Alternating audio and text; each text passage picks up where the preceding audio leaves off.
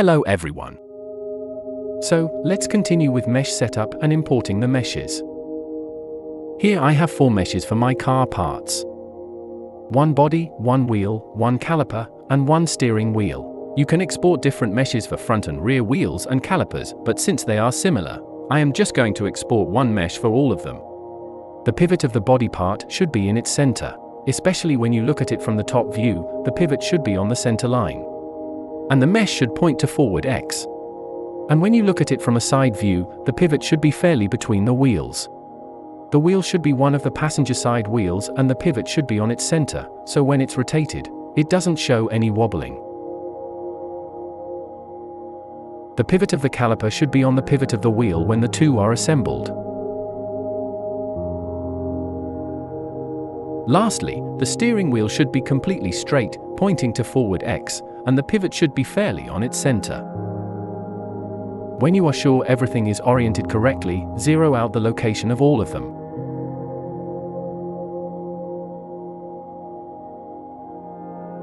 Export all of them as one FBX file and name it SM for static mesh. Since each of these meshes has its name, when imported into Unreal, they're going to be named SM_, followed by the mesh name. In Unreal, I am going to drag this exported mesh into my content browser.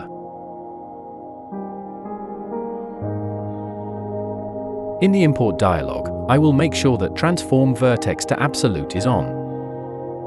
This way, Unreal will take the world origin as the pivot for the mesh and disregard the actual pivot. So, if the pivot of your mesh has a hidden rotation or scale, it will not ruin your mesh. Also, make sure Combine Meshes is off, because you want your meshes separated. Another important point here is this guy for the materials. If you have prepared your materials beforehand, make sure you set this search location so the mesh searches for the same name materials and automatically assigns those materials to the slots. This will save you a lot of time. And finally, import. To check if they are imported correctly, drag these into your level and check the orientation and rotation. You can also check their orientation by looking at the thumbnails. The forward X-axis is to the right side. So the body and steering wheel should point to the right, and the rim should face you. So let's assume I have this incorrect wheel and want to fix it.